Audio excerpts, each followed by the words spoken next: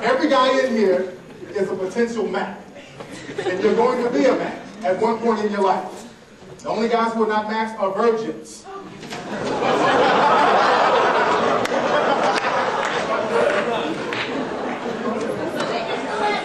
They can still have it. They can be trying to have game. You gotta have results to have game. You did? If you play basketball, you're not a basketball player until you get a free throw. You know?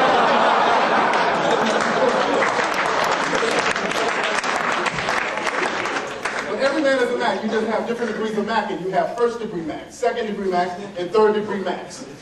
Now, when a man becomes sexually active for the first time, he's a first-degree Mac because he wants to know one of two things: how to get more women and how to get better women. And in his mind, more is better. That brings us to the second-degree Mac. And every guy goes through this stage. The second-degree Mac is a guy who wants to get as many notches under his belt as possible. It's all about how many numbers he has got. It's all about how many women he's laid up with. That's a second-degree Mac. Now, if or when a man graduates to the third-degree level of Macking, he's going to be more concerned with quality instead of quantity.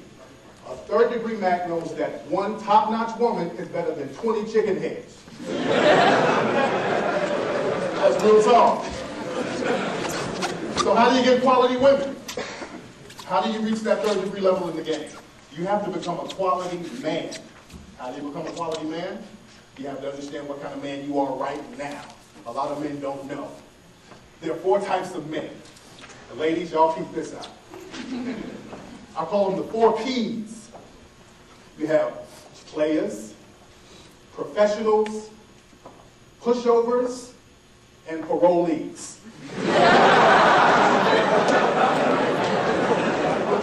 And there's positive and negative aspects to all of these guys. Now the player, positive aspect about the player, very smooth, very charismatic, has to get the gab with women, very confident.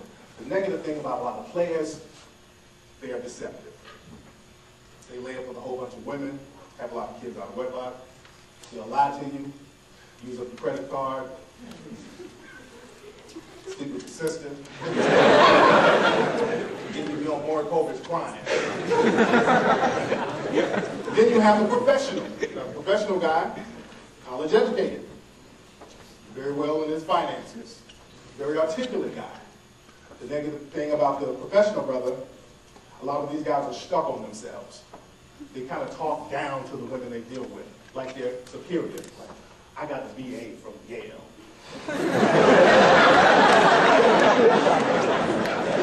I drive a Porsche. They have that kind of attitude. Then you have the pushover. Now, the good thing about the pushover guy is he can be sensitive, and sensitivity is good at times. He knows how to call you at work to say how you're doing. He knows how to buy flowers on Valentine's. He remembers your birthday. But the negative thing about the pushover guy, when you snap your fingers, he jumps. And women are turned off by that.